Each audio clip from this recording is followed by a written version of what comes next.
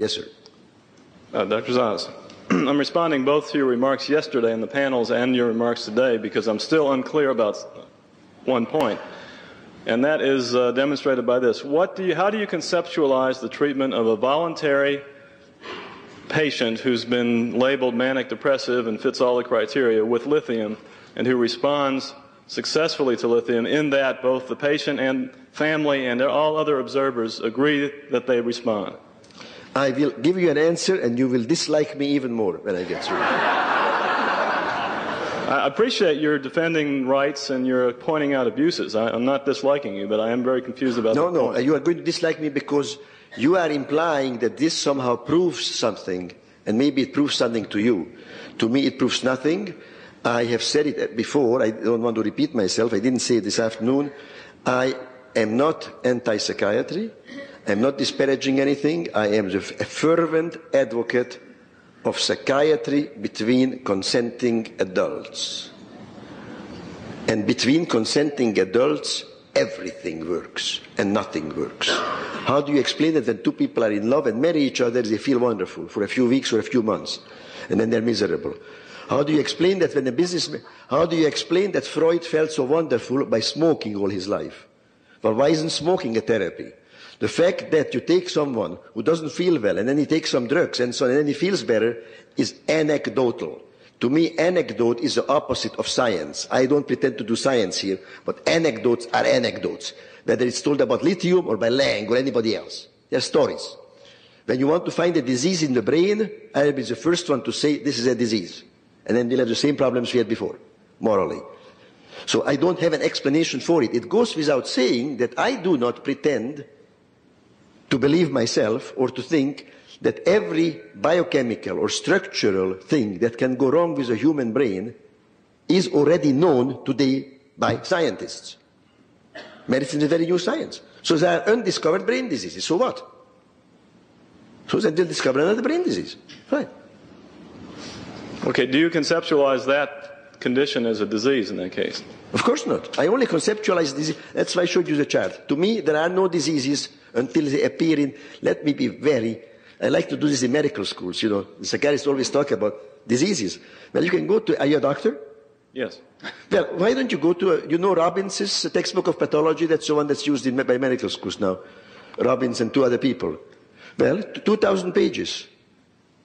If you show me schizophrenia in there and manic depression, then I'll buy it. It's not in the book. Do you hear me? It's not in the book. Down syndrome is in there. Klinefelter syndrome is in there. You know, I know my medicine. It's not in the book. Only psychiatrists claim that this is a dopamine disease. There are now libraries full of metabolic diseases. Not one of them mentions psychiatric diseases. You know what these are? Psychiatric stories, fables, or as I prefer to call them, out and out lies. Lies like lobotomy, for which the inventor got a Nobel Prize. If the Nobel Committee can be fooled that much.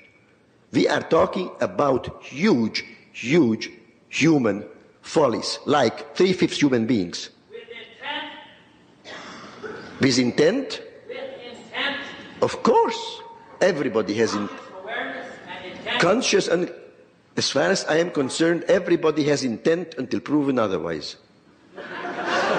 I do have a request of you, Dr. Szasz. Since you are so firm that there are no such things as mental diseases, I wish you would also be a little bit more critical of the medical profession, which continues to treat people with unnecessary surgery and unnecessary medical procedures and invents diseases that are not proven any more than manic depressive disease. I don't think psychiatry is any worse off, really, than most of internal medicine.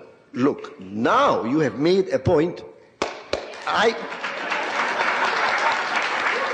But look, who do you think I cut my eye teeth on? Molière, Voltaire.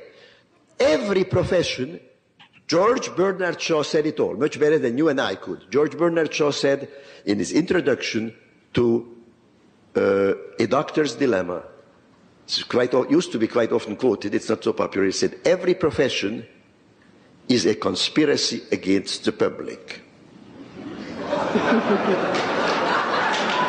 And you know which is the number one